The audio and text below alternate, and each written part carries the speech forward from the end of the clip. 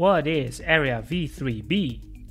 Visual Area 3B is located anterior of V3 and it neighbors Visual Area 3A and V7. It is sometimes called the Kinetic Occipital area, and its main function is the perception of kinetic boundaries.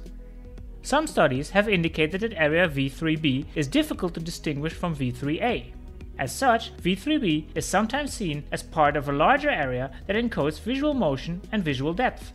However, other studies have provided evidence for a specialized function of V3B. For example, when a moving object is partially occluded by another non-moving object, motion is recognized at the boundary of this occlusion.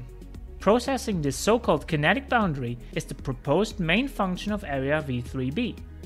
Area V3B is heavily connected to the neighboring areas V3, V3A, and V7, but it also sends information to other motion-related visual areas such as V5 and the intraparietal sulcus.